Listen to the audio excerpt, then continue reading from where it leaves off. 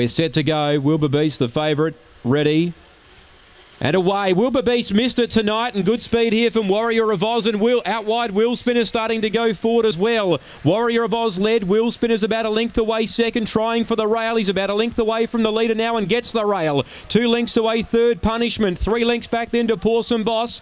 Well back Lady Xanthi, wide out Dodger I Am, then Wilburbeast. Last is Red Can, but Wheel Spinner found the lead on the home corner and careers away. 3 lengths the margin on Warrior of Oz. It looked his race, and Wheel Spinner's going to win by 5. Have a look at Dodger I Am, screaming home to get second. Third placing Warrior of Oz.